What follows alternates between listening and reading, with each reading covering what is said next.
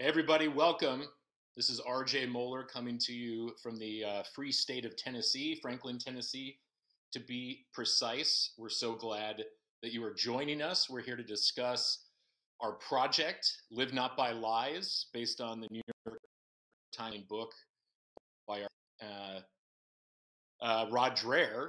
And if you joined us last week, you got to hear a little bit about the project. If you weren't here, don't worry, we're going to catch you up. We're going to talk through what we're up to, why we're up to it. I am the producer of the project. And for those of you who don't know, a producer could be many things, but I'll just explain a little bit about me and what I do and how this project came about very briefly. But in my instance, a lot of what I do is look for interesting stories, look for great books, timely subject matter, podcasts, scripts. It could be anything that I think should be turned into a film or TV series, or in this case, a documentary series. So I read Rod's book a few years ago and was moved by it, as hundreds of thousands around the world have been. And the examination of totalitarianism and folks that have lived under and survived things like Russian communism in the 20th century, and the warnings they have for us today in our modern world, especially in the West, for where things might be going, things that they saw, they observed, cultural trends, intellectual trends, religious trends, etc. So I read the book. Me and some folks on my team, we reached out to Rod. We met, we got the rights to the book, we put together a project, we brought aboard my friend Isaiah Smallman, who I'll be bringing in here in a minute. He's our director, and he can tell you more about what that entails. But yeah, producers are the people that help take ideas from conception, through fruition to the end, to getting to see it made and have other people enjoy it, hopefully learn something from it. I am based here in Franklin, Tennessee. As I said, I spent 10 years out in Los Angeles, grew up in Chicago. But I love storytelling. I am a person of faith, so stories like this mean something to me. Although as we talked about last week, we hope. I think I even said it. Like, I want Bill Maher to watch this film. I want Joe Rogan. I want people to hear its message and the warnings of what totalitarianism actually is like, and how different versions of it can infiltrate even societies like ours. So tonight, we're so glad you're here. And I'm in a second here, I'm going to bring our director Isaiah in. Our friend Rod is live again from Budapest, from Hungary, and he's going to join us a little bit later. We'll do some Q&A. We'll talk about where the project stands currently, things that we're working on behind the scenes, so that if we are lucky enough to get fully funded and partner with folks like yourselves to make this thing, what that looks like and what goes on to pull a project like this. What we hope will be a 6-episode documentary series. That's our goal, and why we're doing all of this, because it's such a big story, it's such a big canvas to paint on, that we want to have enough time and room that a 90-minute documentary just can't contain. So that's our goal, and that's why we're here. And thank you. So I want to give a big, exciting update on where our project stands, based on the expressed interest page. But before I do that, I want to bring in my good friend, our director, Isaiah Smallman, coming to us from Chattanooga, Tennessee. What's up? Hello. Can I steal your thunder and give the update? We passed $1 million of expressed interest today. I'm just going to jump in and take that big announcement. I'm sure a lot of people why don't know you that, take but more? That was a big milestone. Yeah, explain. Just unpack it for one sec. What is it? What is the express interest page? What are people actually doing, and what does this mean for the life of the project? Where do we stand? Yeah, absolutely. So we set out with Angel to figure out how much people really want to see this thing happen. Launching one of these projects is a big endeavor. There's a lot of costs associated with it. And so their process, which we're really excited to be able to kind of fold into, begins with an express interest period of time where we put the project out there. We do a couple of these live streams. We talk with all of you guys. And there you can see 2,500 people have said, I want to invest in this project. I want to see it happen. I'm willing to put money behind that to make it happen, because I know it's not going to happen without financial support. And so that is super exciting for us. 2,500 people have said, I want this to happen. We are really excited. We're well on our way to getting to the point where we can launch the live round, which is when we will actually start asking people to invest. And again, we can't say exactly when that will be yet, but we're really making great progress. So that's exciting stuff. Very exciting. And to do that, again, if you want to join, if you haven't already expressed interest, please go to angel.com/live, as in live not by lies. And so as I was sharing a little bit, Isaiah, what a producer is, what I do, finding a story, assembling a team, finding ways to pay for that team to get to go make it, thinking through strategies of how you release it, who's going to watch it, all that good stuff. You're a director, and there's many types of producers, but director, you have a pretty specific role, and it's a big role with lots of facets to it. But give the people a little rundown of what it means to be a director. What does your day job look like?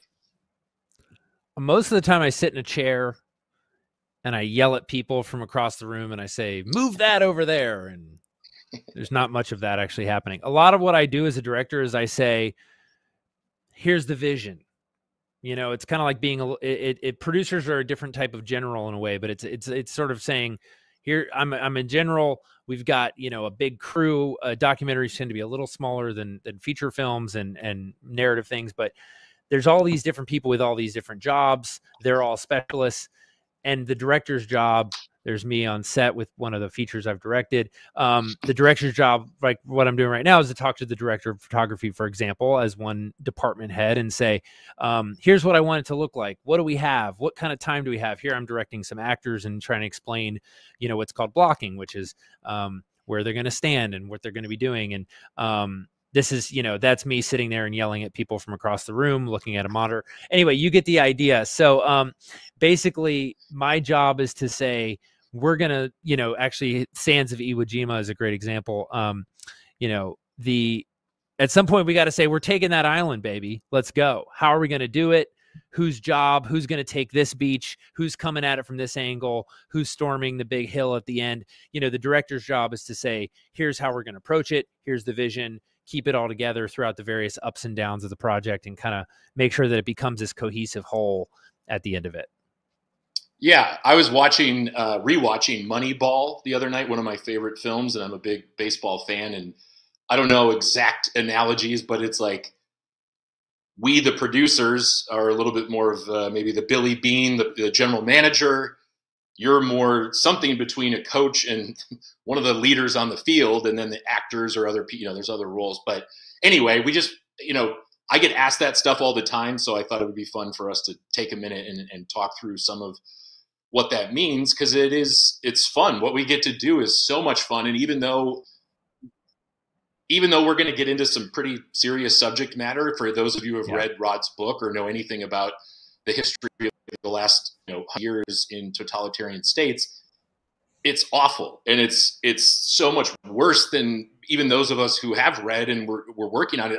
Every day we're doing research where, Rod is sharing anecdotes and stories, and you're going back through the book itself, and you just say, man, what a heavy subject matter, what a big responsibility we feel. But also I love it more than anything. So it's a weird, it's like, it could be depressing on one hand. And I guess if you wallow in it too much but I don't know, we have hope in the things that we believe, and we believe these stories need to be told. And so that's why we're so excited to be working with Isaiah and, of course, Rod, who will join us here in a couple of minutes. But before we get into we want to share some stories. We want to talk about what totalitarianism and communism really meant on this bigger global level, and then even some specific anecdotes of folks that Rod is personally, friends with and covered in the book.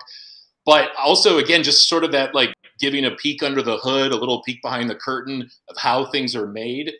Isaiah, I've got a couple of thoughts, but where are we at? And again, we want to be clear. We're still trying to gauge interest, which clearly there's a lot of it. We want to head towards eventually being able to crowdfund and raise the actual money to make this thing. But we can't wait till all of that's done to start having creative conversations, obviously, and and even sort of pre-production and getting things ready. What does some of that entail, Isaiah, for you and for us?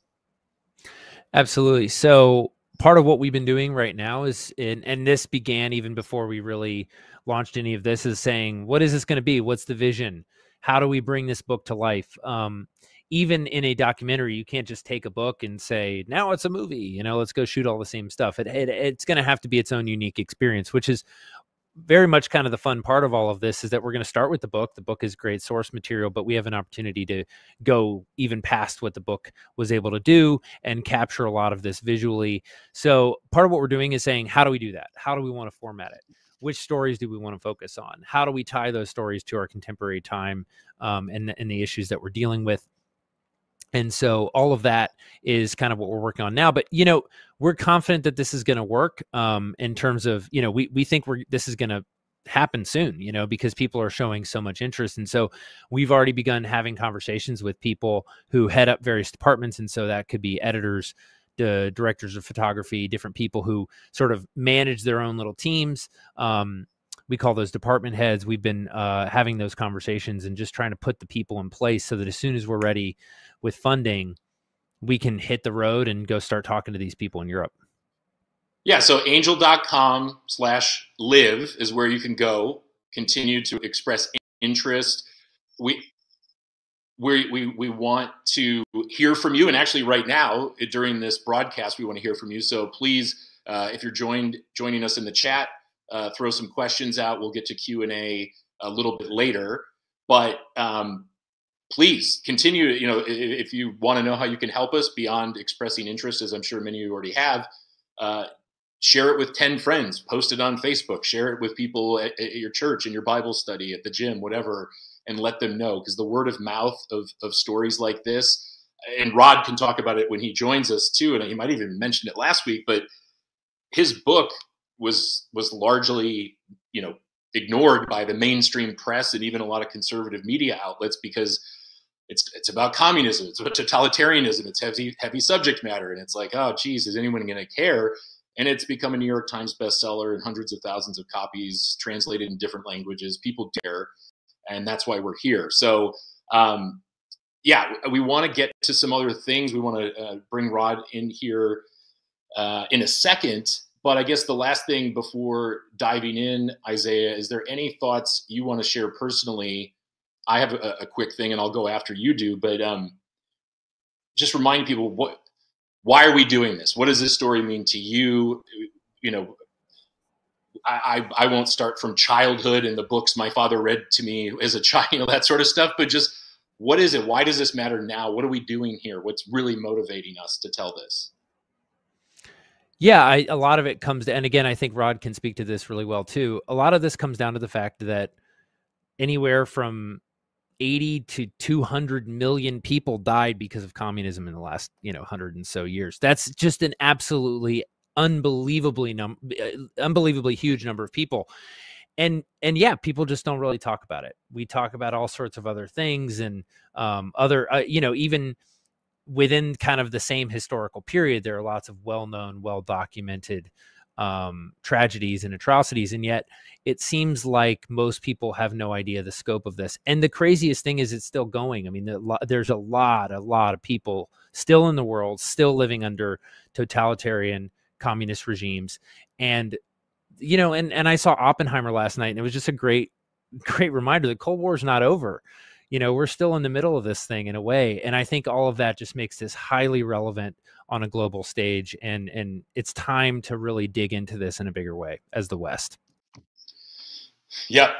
You said it very well. The only thing I will add is, for my whole life, and I don't really know why, I've thought about it a lot and I don't have a great answer, Russian history in particular, but really world history and stories of oppression have just fascinated me. Maybe it's because I've always known how lucky to be born in America. I was born in this country, but the fact you hit it, there's a museum, the Victims of Communism Museum, and on their site they talk about no less than 100 million people disappeared, were murdered in the name of this ideology and this mindset that has gripped so many nations in the last century or so. So yeah, that for me, it has to be told. And so Rod, let's bring Rod Dreher in. He's been waiting. He's in Budapest.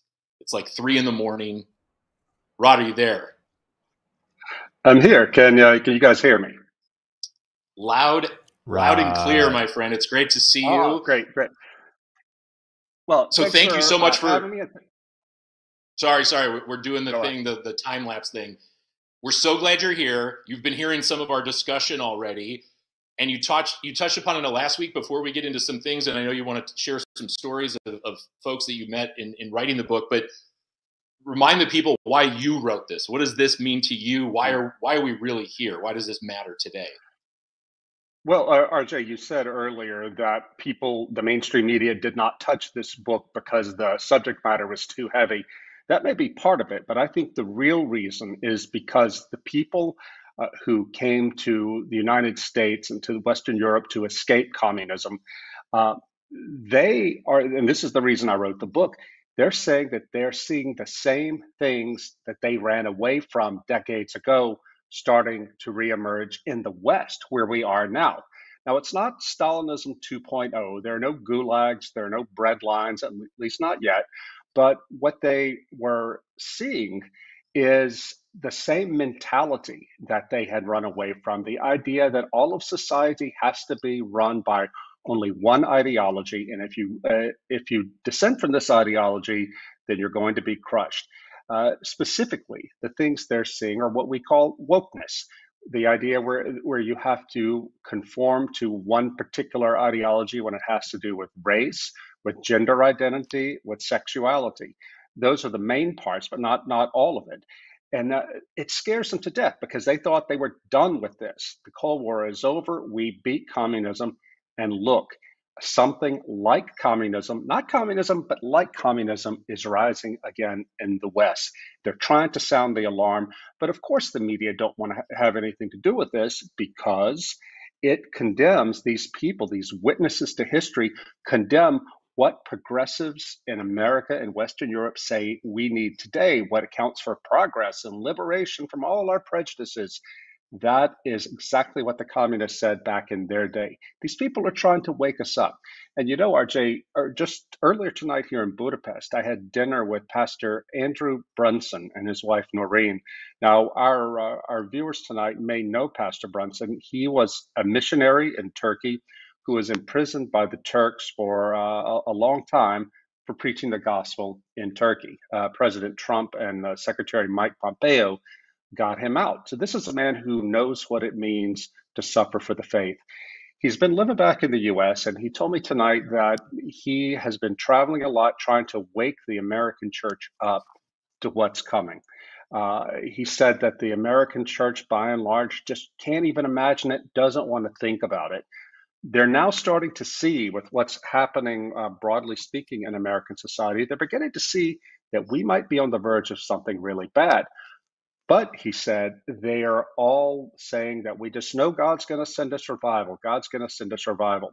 Well, we all hope God does do that. But Pastor Brunson was saying what American Christians struggle to deal with is the idea that revival might come amid persecution. This is something that Christians throughout history and even today throughout most of the world, they well know this. They see this. They see that to be a faithful follower of Jesus Christ usually means suffering. But we in the West have been so blessed by religious liberty, by having it easy, that we don't want to think about it.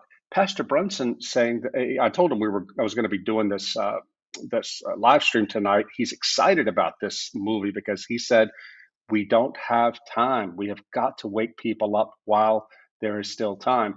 So I'm thrilled to be doing this with Angel Studios because, you know, I used to be a film critic at the New York Post and elsewhere, and I'm a conservative, I'm a Christian, and our people complain constantly that Hollywood and the media won't pay attention to the things we care about, the things we know are true. Well, finally, Angel Studios gives us a chance to put our money where our mouth is. So thank you all who have already pledged your support, and I hope more of you will do this because the story is urgently important, not because of what happened in the past, because we have to memorialize it. We do, but that's not the main reason.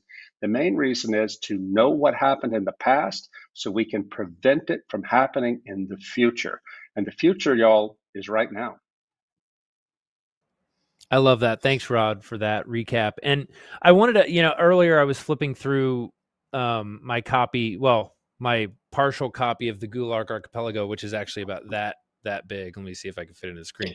And there was one part that I thought I had underlined, which was to do evil, a human being must first of all believe that what he's doing is good, or else that it is a well considered act of conformity with natural law. And then he goes on to say, Shakespeare's evildoers stopped short at a dozen corpses because they had no ideology. Thanks to ideology, the 20th century was fated to experience evildoing on a scale calculated in the millions. And I think that was interesting to me because that is a lot of what this was. Well, what this series is about, Rod, what you kind of brought to my attention in your study of Alexander Solzhenitsyn and a lot of these stories is it's normal people who participate in the rise of these, these ideologies. It's normal people who get to the point where they are willing to rat on their friends, where they're willing to conform to these insane lies that these governments ask them to go along with, because it's this gradual process that happens over time. And it's not villains out there, granted there are some very bad people, but it's us, it's all of us who need to right now stand up and draw a line in certain parts of our lives and things like that. And so I think that's something that I've been thinking about a lot as we've been doing this and really becoming a big focus of this series, I think. Well, just yesterday, I think it was, in Scotland, the leader of Scotland, Hamza Yousaf, compared pro-life activists in Scotland to the Taliban, who are a bunch of murderers. I mean, it's terrifying what's happening. In Great Britain now, we can see that Christians are being demonized. You are in a position in Britain now, if you go pray silently in front of an abortion clinic, they can arrest you. That's against the law. Britain is farther along than the United States is, but you better believe we're on the same path. I mean, think about what Solzhenitsyn said about how people have to be convinced that the evil that they're about to do is actually good. Think what's happening in our country. We have an entire industry that is geared towards sexually mutilating young people, children and young adults, cutting their breasts off, castrating them, and so forth, chemically mutilating them, all to change their gender. In some states in America, I believe there are 6 now, blue states, the state has the right to go in under law and take away children aged 15 to 18, minors still, from their parents if the parents will not agree to transition them, if the child says they want to be transitioned. Now, this is monstrous. This is something the Soviets didn't even do. And yet, we are told by the medical professionals who are doing this, we're told by the liberal politicians who are doing this, and we're told by the media and Hollywood that this is a good thing. We're liberating these young people to be their authentic selves. This is the sort of thing that the people who lived through communism and who now live in Europe and America are seeing happen. And they're like, wait a minute, stop, please, hold on here. Yeah. Don't you see what's happening? Yeah, no, it's so true. And not to derail us, but at all, because this conversation is so important, it gets to the heart of it. But for those of us, again, I know last week people were joining throughout, so we just want to continue to reset the table of what we're doing here. Angel.com/live. Go find out more about the project, express interest. We've got Isaiah Smallman, our director, Rod Dreher, the author of the book, Live Not by Lies. And really, Rod and Isaiah, in thinking about why I wanted to do this project and thinking about Solzhenitsyn and heroes like that of mine and of ours collectively, so much it's, I think, true wisdom in life and true analytical, the ability to analyze culture, history, all these things. You have to constantly go, up at this higher level and then zoom back down to the personal, right? And so it's important, and that's why we want to do, if we're lucky enough, 6 episodes, multiple episodes of this, so that we have enough of that canvas to paint on that I mentioned earlier. But it's like, there's all the horrors of communism. There's all these big geopolitical forces. And for those of us here in America, even, Rod, all the examples you're giving, It feels overwhelming at times. It feels like all this stuff is out of our control. But I also love the message of your book, of Solzhenitsyn, of the good book, the Bible, where it's constantly bringing us back to remind us, like, okay, you're unhappy with how things are in the world. The very first thing to do is look in the mirror. And what am I contributing to this? What lies am I living by? What lies am I, either by omission or commission, something's going on at work that I'm not comfortable with, and I just keep going along with it, right? Whether that's in your personal relationships, your work, your job, or the nation at large. And so it's interesting, and Rod, if you want to speak on this, and Isaiah too, but just maybe say a few words as well of how this comes back down to the individual. And ironically, the individual is the thing that totalitarian-minded folks and systems care the least for, but that's really where this stuff can change, for better or worse, is in the individual human heart. Right. Well, I want to, before I answer that specifically, I want to lay the groundwork here for why uh, we can look back in history and see that the system we have in the US today, under our liberal free market democracy, is setting the stage for totalitarianism. Now, this is something that we all look at. We're all a part of it. We live in this society. We all think that everything's going great. But when I read the book by Hannah Arendt, she was the foremost scholar of totalitarianism. She wrote a book in 1951 called The Origins of Totalitarianism, in which she went back to look at the Soviet example and the Nazi example to see how is it that people give themselves over to totalitarianism. I mean, it's not that it's entirely imposed from on high. Individual people have to give themselves over to this for it to take place. Now, Hannah Arendt found that there were a few signs that tell you that a society, any society, is susceptible to totalitarianism. And when I read it, I thought, oh my gosh, this is us. The main sign that she saw as a predictor was mass loneliness and atomization. She said a totalitarian regime is made up of a crowd of lonely individuals. When people feel disconnected from each other, from institutions, from families, and so forth, then they are vulnerable to someone coming in from on high in the state, or usually in the state, but some power coming in and saying, I can give you what you want. I can give you meaning, purpose, and solidarity and community. This is what happened in communist Russia, and this is what happened in Nazi Germany. Well, if you look at the statistics in America today, we are an immensely lonely, sad society. Just last week, it came out that the suicide rate is as high as it has been now since World War II. And the loneliest generation is not the elderly generation. The loneliest generation are the Zoomers, Generation Z, the ones who are supposedly so well connected. Anyway, loneliness and atomization is the number one predictor of totalitarianism, that it's coming. Another sign, losing faith in hierarchies and institutions.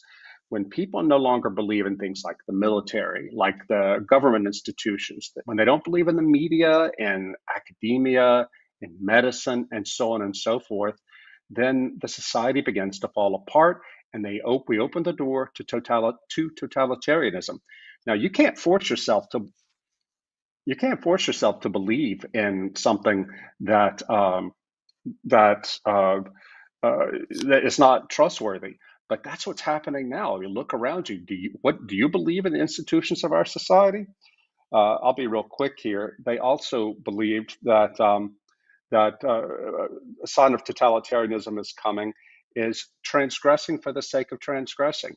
And people willing to believe in lies and ideologies that give them a sense of meaning, even if they know that they're not true, and so on and so forth. When you read Hannah Arendt's book, you know that we are in real trouble in America now. And that, when I read her book, that's what taught me that what these people who live through totalitarianism are saying is something we had better pay attention to.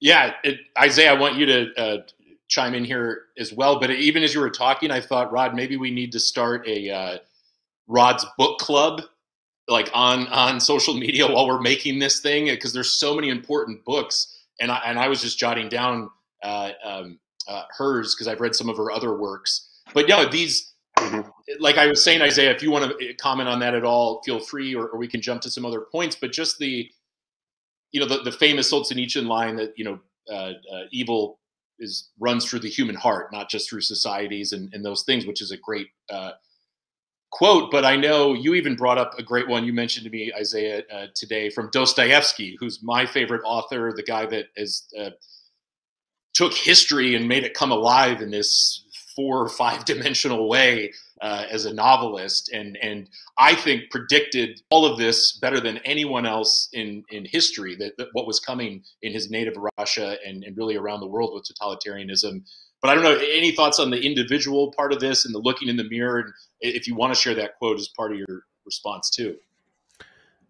Yeah, I'd love to jump in with that. I think, Rod, I appreciate that kind of insight. And I think another aspect of it that has been striking me is this is what happens when nihilism takes over and when meaning disappears. And how can we possibly value the rights of an individual when we don't, have a framework for valuing anything? But yeah, there was a great quote from Dostoevsky that I was reminded of today, which is, above all, don't lie to yourself. The man who lies to himself and listens to his own lie comes to a point that he cannot distinguish the truth within him or around him, and so loses all respect for himself and for others. And having no respect, he ceases to love. That says a lot to me about this whole progression. It starts with me, it works outward in this kind of fractal way, and it's true on every level. And I know that in my own life, I've had to recognize so many different ways that I've been lying and sort of failing to take sort of Socrates' advice and know thyself. That's a painful process, and it's one that we all need to constantly engage in, or we might not even realize that we're lying. We might be taken advantage of. We might get swept up in these big movements and not even realize what's happening. And I think that's something that all of us need to be more aware of. Yeah, well said, Rod. I want to turn to you here in a second. I know you've got a couple of anecdotes of folks that you've encountered along the way, and maybe we could hit upon 1 or 2 of those and save some for future live streams. I also want to say thank you to folks like Roberta, who expressed interest, $150. Thank you. Angel.com/live. Please go there, share it with your friends. We need your continued support. We're over $1 million of expressed interest, as we shared earlier in the broadcast. So we thank you immensely for that. But yeah, Rod, please, we've got some photos, we've got some things, you've got some anecdotes. Maybe pick 1 or 2 of your favorite ones and share who are these people that you've actually sat with. Yeah, well, you're talking about individuals make a difference. That's one of the big things about my book, about Live Not by Lies, and what we want to do with this documentary is go sit down and talk to brave, heroic Christian individuals who stayed behind, who didn't leave, who stayed behind and resisted. Now, I'm talking about people like Alexander Ogorodnikov. I think we have a photo of him. Alexander Ogorodnikov, there he is. Was a young Russian Christian. He was born into a very prominent communist family, but he lost his faith in communism in the early 70s and became a Christian. Well, the Soviets put him in jail for that, and they put him on death row. Not that he had a death sentence, but they wanted him to be in a place where he would be bled out, basically. So he goes in there, and what does he do? He begins to evangelize. He began to convert prisoners to the gospel. And the Soviets got so mad at him, they put him in solitary confinement, and they beat him there. When I met with him in Moscow, his face was partially paralyzed from the beatings he took. He told me that when he was in solitary confinement, he began to lose his faith. He began to wonder if God had abandoned him. And then one night, he was awakened by an angel who showed him a very clear vision. In the vision, he saw a prisoner, a condemned prisoner, walking with his hands handcuffed behind his back, escorted by 2 guards. He was being taken to be executed. Remember, this was death row. But he knew, Alexander did, that this prisoner was somehow going to heaven to be with Christ, because he, Alexander, had witnessed to him. Over and over, this happened. And Alexander finally came to understand what the Lord was doing here. He was showing him that because he, Alexander, had been in that prison, these condemned men who were going to their deaths were going to be with the Lord that day in paradise. And that returned Alexander's faith to him and taught him that suffering has meaning, He gained everything back then and realized that God had used him for that purpose. This is a story I heard over and over and over again from these amazing people, that suffering had meaning. They weren't afraid of suffering. They knew that they had to accept it for the glory of Jesus Christ in the circumstances they were in. And that's what gave them the strength to get through it. There's another story. The woman with the black and white photo, her name is Dorothy.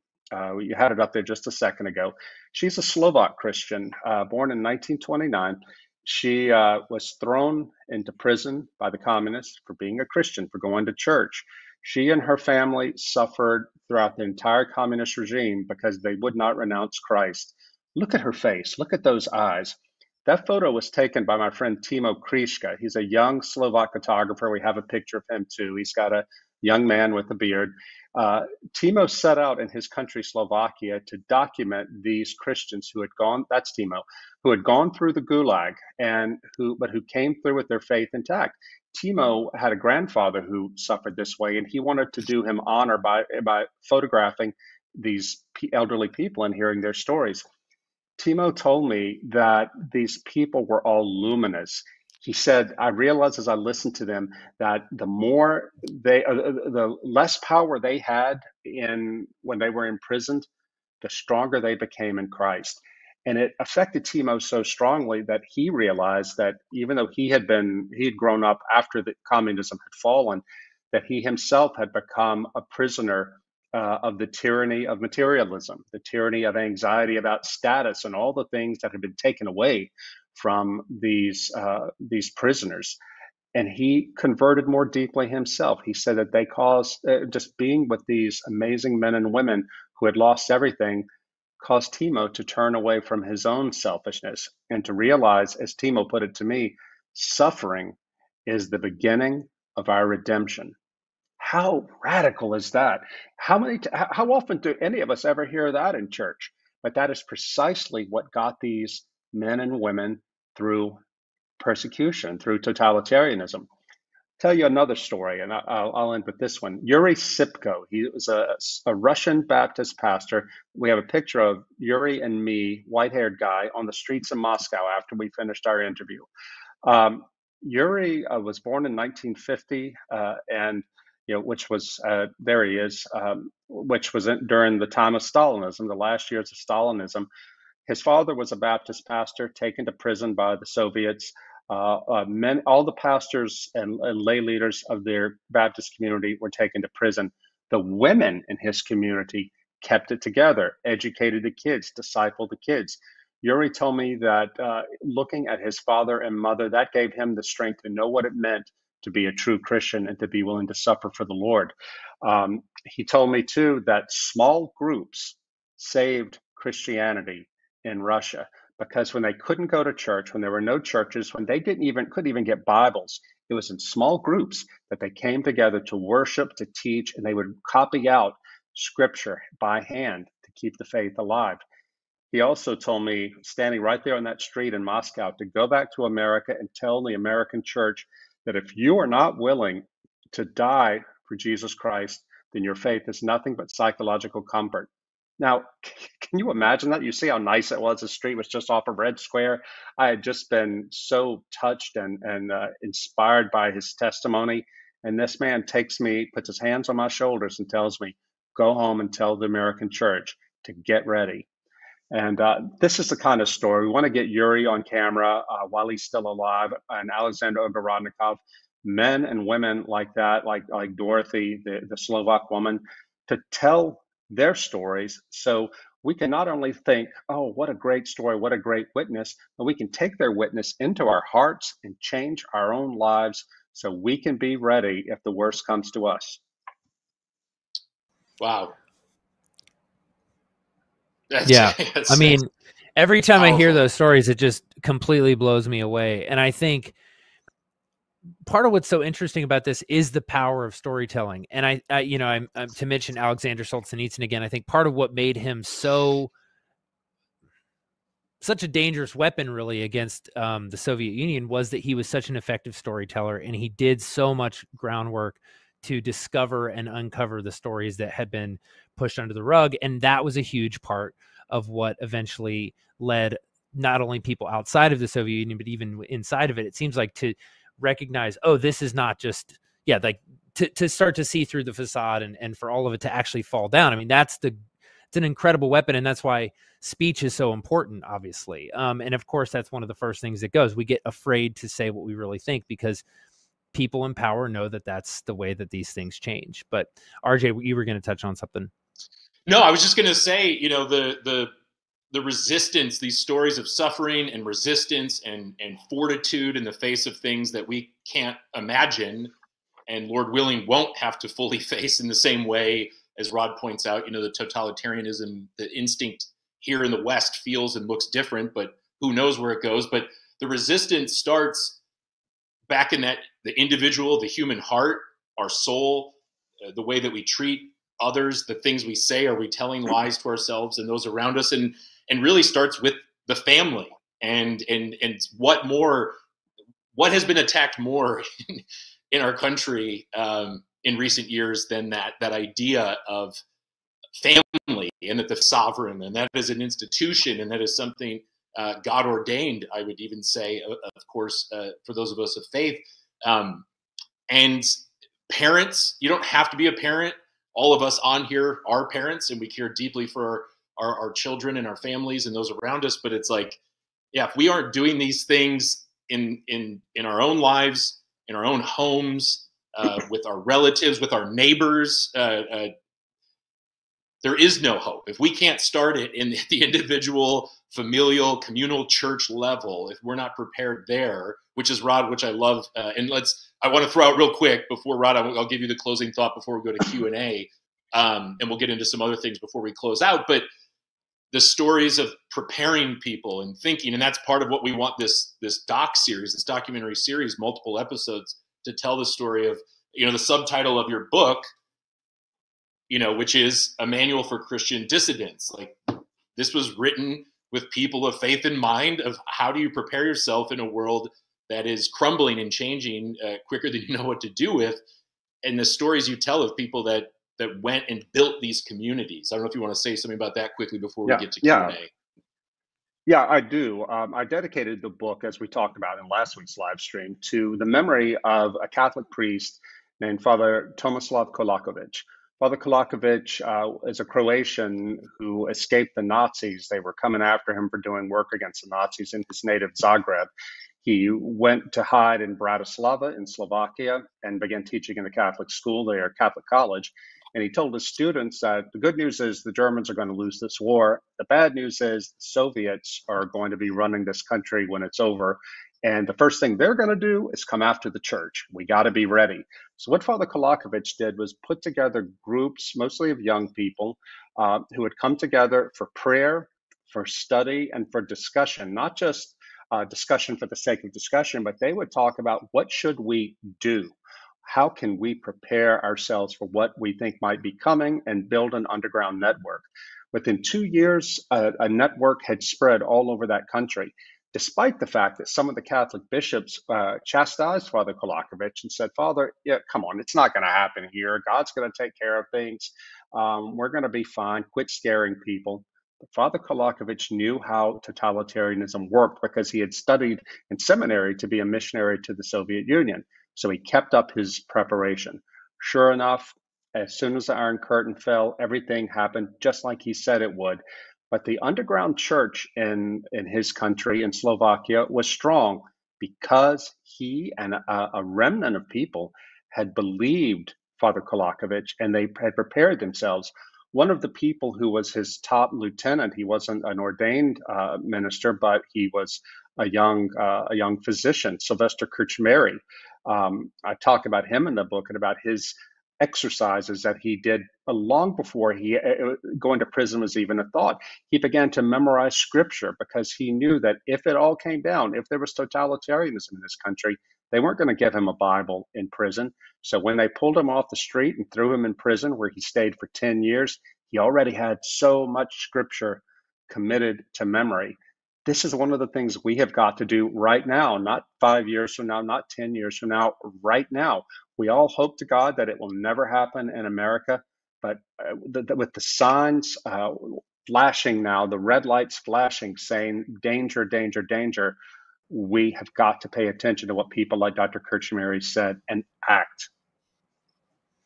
Absolutely. Man, And I think that's a well, combination of telling those older stories and then also, again, tying those to what we're looking at right now. And I think, Angel obviously has been doing that in incredible ways. And I think Sound of Freedom was, such a great example of the power of storytelling and the hunger that people really have to see honest,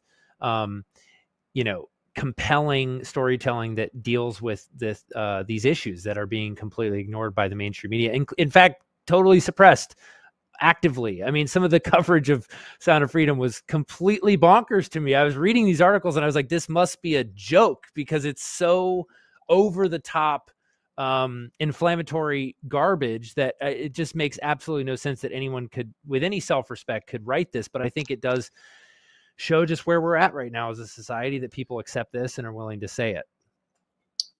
Yeah, it is. It's, whether it's in an individual relationship, a friendship, a work relationship, or something as big as a media and all these, again, sort of geopolitical forces, just be wary of anybody who's lying to your face. And especially when you know it. Sometimes it's hard to know if someone's lying, right? There's certain things I don't understand. I'm not smart enough to understand everything about the economy and everything anybody, Janet Yellen or whoever Trump's, treasuries. I don't know enough about a lot of that, and I should.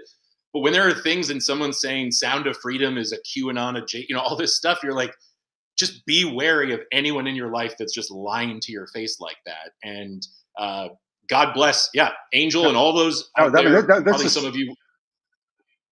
Sorry, go ahead, Rod. Yep. I was going to say, this is the media today. I interviewed not long ago a young man from South Africa, Afrikaner, who is studying here in Europe. And he was telling me about what's going on in his country, about the murders of white farmers by some of the militants in that country. And it's a race war is underway at a low level in South Africa, but this is not being talked about in the media. And I noticed just last week, the New York Times did a story about a large group of Marxist-Leninists led by former Black freedom fighter Julius Malema, chanting, a stadium full of people chanting, "Kill the Boer, kill the farmer." Terrifying stuff, totally racial, totally like Rwanda genocide stuff. The New York Times the next day or 2 days later ran a story saying, it's no big deal. He didn't really mean it. And I was absolutely shocked because most Americans, not knowing anything else other than what the New York Times tells them, will think, no problem. This is just right-wing people, probably racists themselves, getting upset about nothing. This sort of thing happens over and over, whether it's about COVID, whether it's about political prosecutions.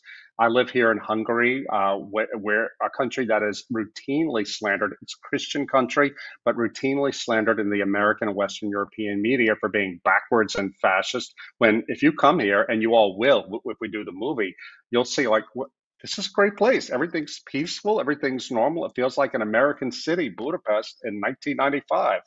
But this is what, when you actually live in reality and see how the media lie, and they lie with an ideological agenda, you begin to realize what these people who lived through communism are talking about and why it is so utterly important that we make this movie and get the message out. Yeah.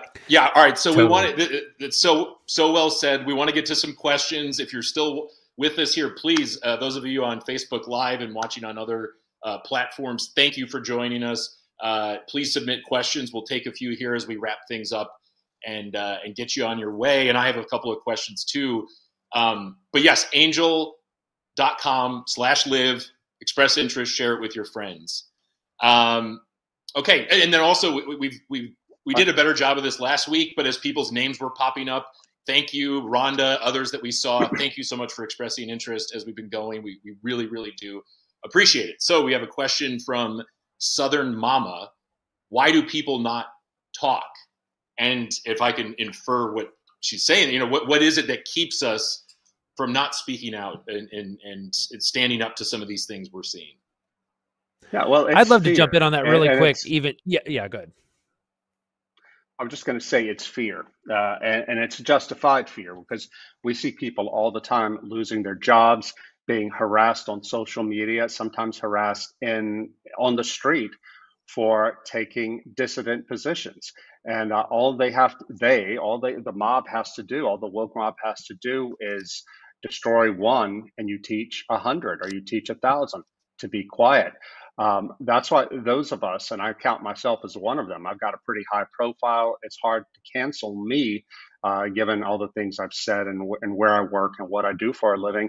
I feel that I have a responsibility to exercise my free speech on behalf of people who are less able to do so because they have a genuine, justified fear of losing their job.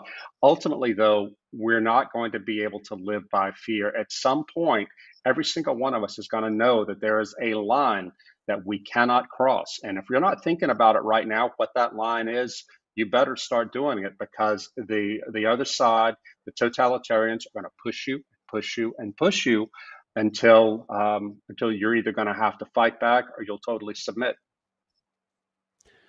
Yeah, I was listening to an interesting discussion about the way Ireland is handling this, and there's a lot of places that are beginning to classify hate speech in these very nuanced, not nuanced actually, these big blanket, undefined ways where it's now criminalized to say something that offends somebody else. And it's like, this is not going to end well, and it's it's easy to say, oh, okay, it's not going to end well way down the line, but we see how quickly these things change. I mean, even just a couple years ago, that all of this felt very different than it does even now. And I think that's part of the reason this book was so important, is because it led into this. And I think a lot of people, myself included, even as I came to this project, are becoming more and more aware of how this isn't some future problem. This is a problem today. No. Yeah, we've got a couple more questions. I go just ahead, want Rod. to say real quick, have you heard of debanking? I know that you guys might have, but our listeners, our viewers need to know that there's a practice now called debanking, in which banks close the bank accounts of people who are their customers they consider to be problematic, which is to say customers that hold opinions and speak out on them that the bank doesn't agree with. Nigel Farage, a politician in Britain, was debanked by his, even though he's a major politician, he was debanked by his British bank because they don't like his politics. The debanking thing was used in the past to get rid of organized crime, but now the banks, and it's perfectly legal, are doing it to ordinary citizens who dissent from woke ideology. This is happening right now. Canadian truckers, anybody? Yep. Trudeau and the our friendly neighbors to the north. All right, so yeah, this is man, we got to make this series, folks. Angel.com/live. Please go continue to express your interests. We got a couple other questions we want to get to. In terms of our filming process, who we're going to be speaking to, and Isaiah, you can take this one. Will you be filming experts in the U.S. and overseas? Where do we plan to go? Where do we want to go, ideally, in speaking to folks?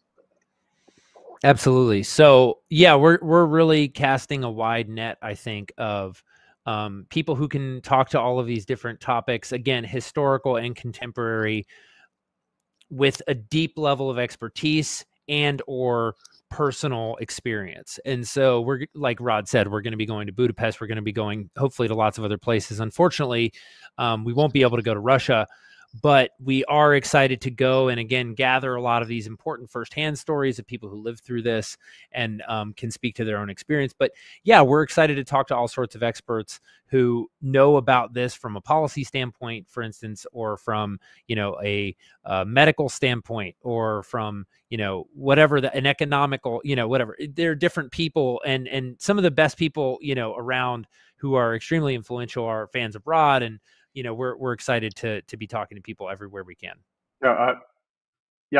Jordan Peterson has already committed personally to me to be here. He knows a lot about totalitarianism, and he totally believes in this project.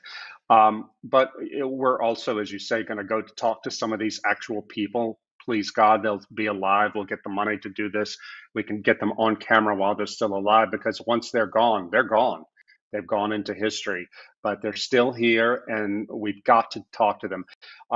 About Russia, I don't know if I mentioned this to y'all, but I was talking to a Russian friend and said that I think it's too dangerous for us to go to Russia. And he said there's probably a fly Alexander Ogorodnikov, Yuri Sipko, and anybody else we want to talk to, probably fly them to a neutral third country and sit there and talk to them. I hope we can do that. I hope that we get the kind of support from our viewers that will enable us to do that, because they're facing a situation right now in Russia that is uncomfortably like what they thought was all in the past. Excellent. All right, let's get to a couple other questions here, and we'll wrap up. Another creative question, Isaiah, for you. How do you envision, as we hear these compelling stories? Obviously, we don't have footage of these things. It is a documentary, but some of this stuff, there are anecdotes, people telling us about things like the angel that visited Rod's friend in prison.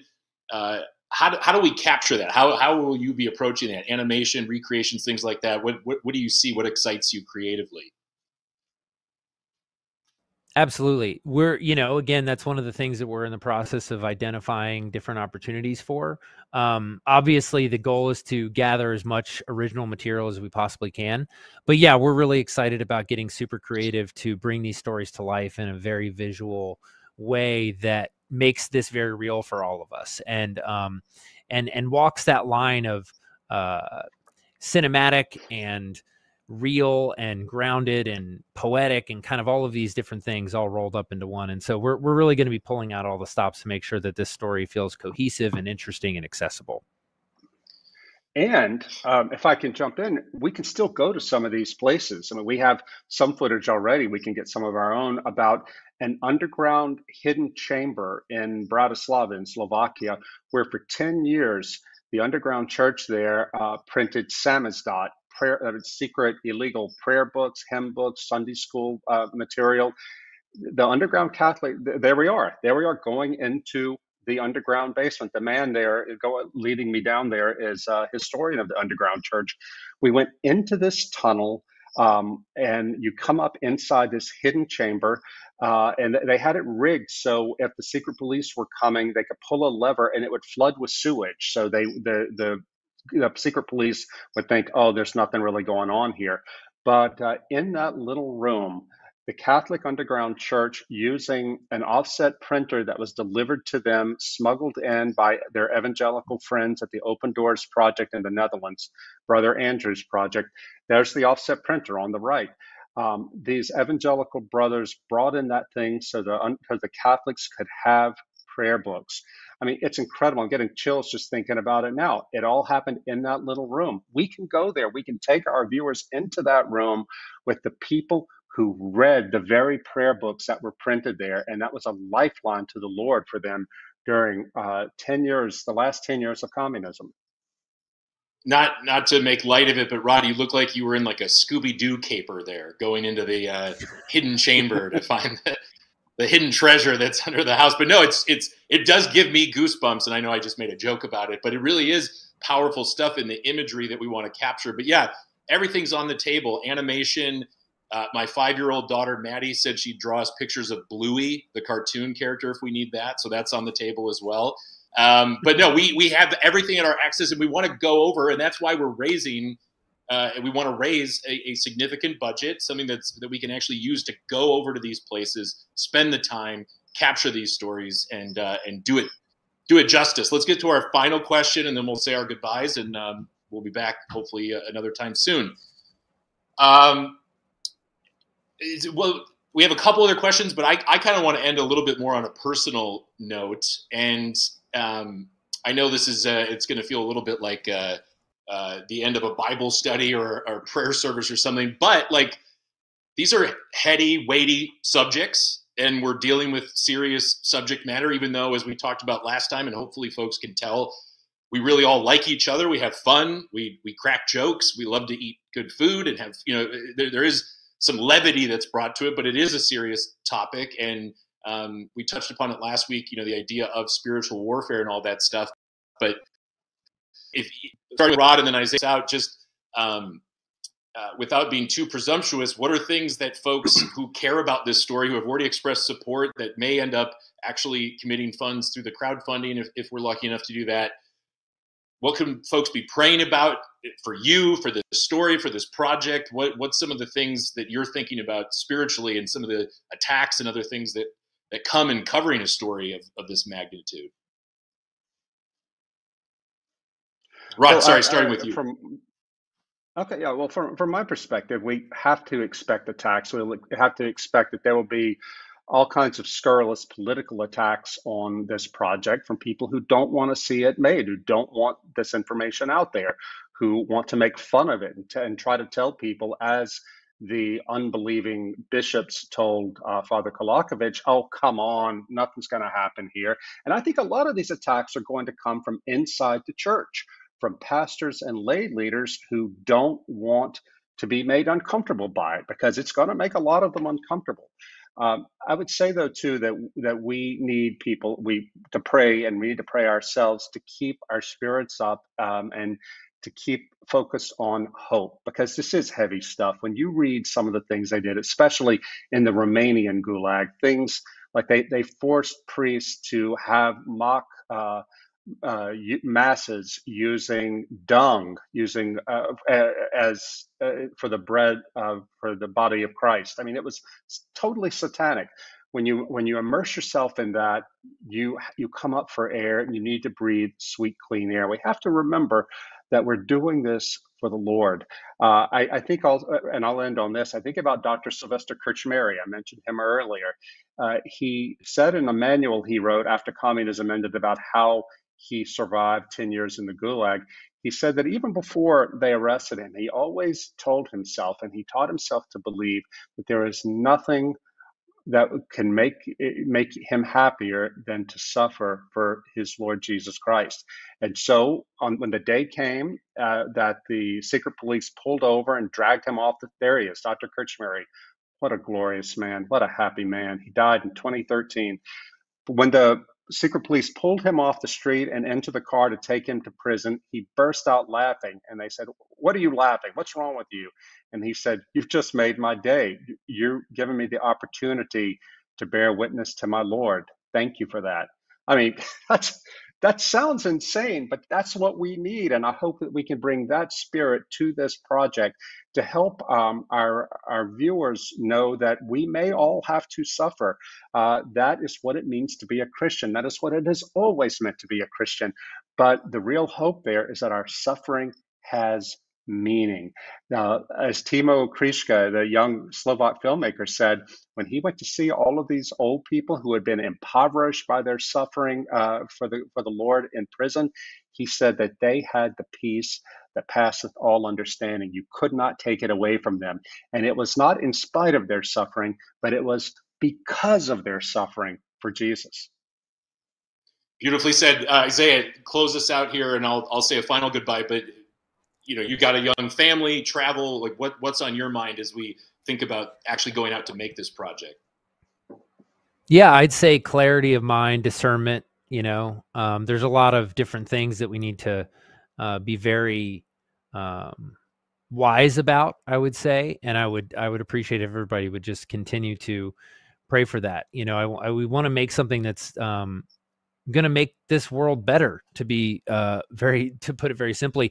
And yeah, I would just say for all of us, I mean, I hear these stories of people, who laugh while being carried off to prison, and I think, I don't know if I'm there yet. Like, I want to be, but if I'm honest, that sounds impossible. So I think courage is something that all of us can pray for, because I worry about this project and what it's going to do to my career. And I'm like, can't be that bad, and yet it still keeps me up a little bit. And so I think courage is something that all of us should be praying for constantly, because I think it is going to be necessary.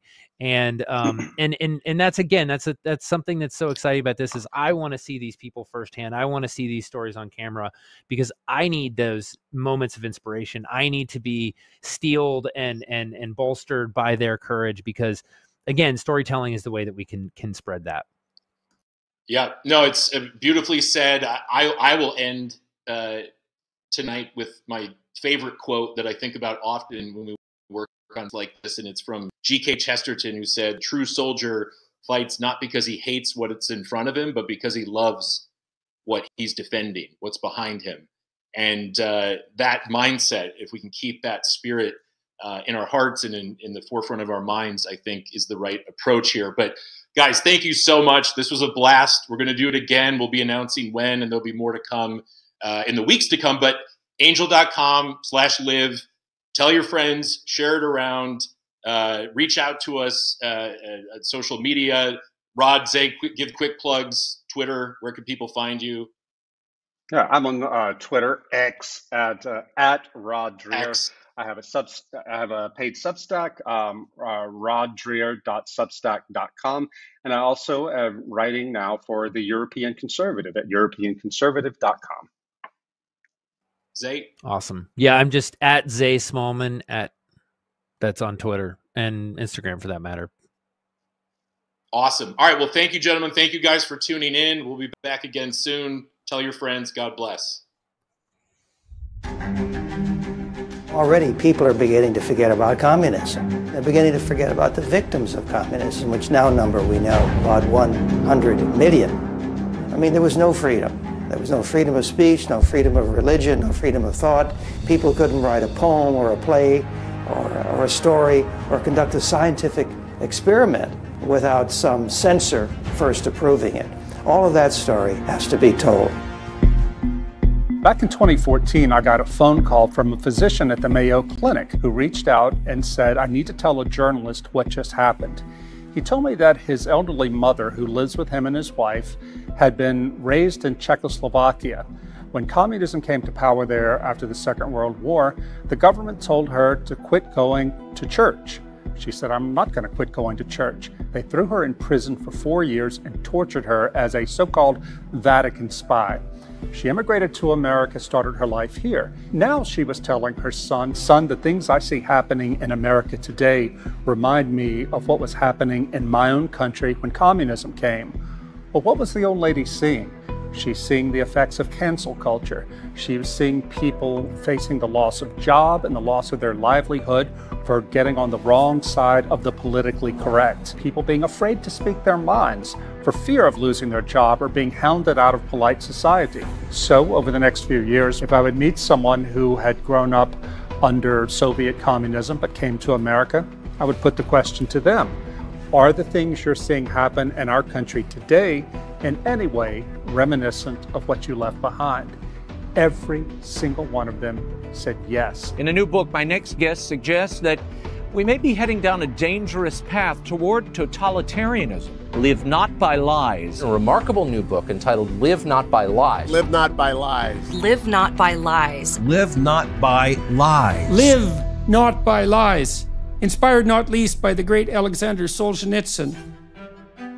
I got the title for the book from an essay by Alexander Solzhenitsyn. The Soviets exiled him from the country. They kicked him out in 1974. Just before he was kicked out, he sent a short essay to all of his followers. The name of the essay was Live Not by Lies, because the whole communist system was built on lies. Lies about human nature, lies about the way the world is, and it can only be sustained when people are afraid to live in truth. Everybody in the Soviet system lied about everything to everyone all the time. And so the whole system was set up and maintained because everyone lied. There are so many people among the intelligentsia especially who are absolutely immune to facts. It's as if they took their anti-fact shots every year, and the facts will just not affect it. They shut down schools over COVID and then stole a bunch of pandemic relief for themselves. I know that they're lying to me. I know that they're lying to the nation. We have to say that men can have babies, that men can be women and women can be men.